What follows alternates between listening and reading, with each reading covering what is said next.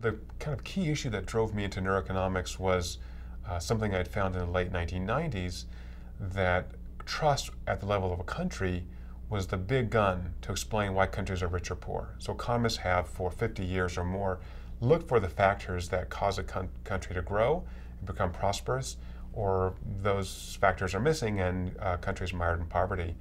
And trust really was this huge factor. High trust countries are by and large rich countries, or certainly fast-growing countries, and poor countries are countries with low trust. And the variation of this data is substantial. So the last data I saw, 2% of Brazilians said they trust each other, whereas in the United States, around 45% of Americans trust each other, and 2/3 of Norwegians trust each other. So we characterized why trust would be higher or low across different environments. And the payoff to raising trust, which can be done through public policy, is substantial in terms of improving people's lives. Countries in which trust is high have effective governments. They have very tight social structures. People interact very nicely with each other. They don't have a lot of divisions. And there's a positive feedback loop. They have higher incomes, which further accentuates greater growth. So trust is this kind of great summary measure of a society in which things are working well. And lack of trust, therefore, is a measure of how things do not work well in society. So there's kind of an upside and a downside to this cross-country trust worth. One is that we find that there is a threshold level of trust in other people below which you get very little growth at all. And that threshold depends on the environment of that country being in. But if trust is too low, it's just too hard to engage in transactions. There's too many what economists call transaction costs. I need lawyers and judges and cops to enforce all these agreements. And so therefore the number of people I interact with economically gets very small. I only interact with my family or my clan or someone who's really trusted because I can't count on the government to enforce these contracts. That limits the size of the market and therefore the number of transactions that can occur that increase prosperity. So for developing countries, this is particularly critical, that you need to have solid institutions that will facilitate economic transactions. So trust, for example, in China is quite high. China has a very effective government. Even though it's authoritarian, it's market-oriented.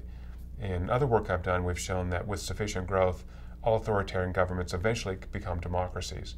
So personally, I'm less concerned with China as an authoritarian system, although I think the human rights abuses are horrendous. That will resolve itself as economic growth proceeds because it moves power away from the center and towards the individual. Right? When individuals have economic power, they can press the government to be better. And so I think that's the way to make progress in developing countries. In other developing countries, largely in sub-Saharan Africa and some in South America, you see trust levels that are so low that you see no or little economic growth. And so in some of these countries, Haiti comes to mind, Venezuela, you have such corrupt governments that there's no reason to even undertake transactions. You do what you need to eat, and then most of the money flows out of that country into the United States or into the West where the money is safer.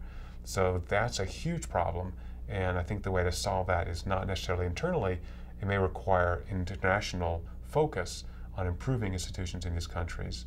So the World Bank has a program that has done some work in this area, but it's awfully hard to move a country that has very poor institutions into one that's got very good institutions, absent something catastrophic. So the alternative approach is to start from the ground up.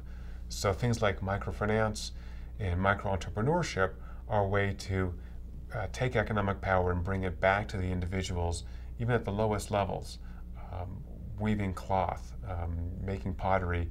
And the way to do this now is, I think, through the internet, where you can have collectives that sell to some place that gets this to a larger market, and that allows small farmers, small weavers, these individuals to actually earn a living that doesn't depend or isn't even outside of the purview of a corrupt government. And as they do that, they build this groundswell of support for better institutions because they have enough capacity to do that. So if your belly is empty, you're worried more about getting enough calories on board than about whether your government is inflating the currency. But once you actually have some economic base, then there can be a role for ground level change in governments. And I think this is one reason why the United States had these brilliant framers, but they decentralized power. And so there's a constant feedback between keeping power from centralizing in the United States and allowing it to disperse, which creates a better government.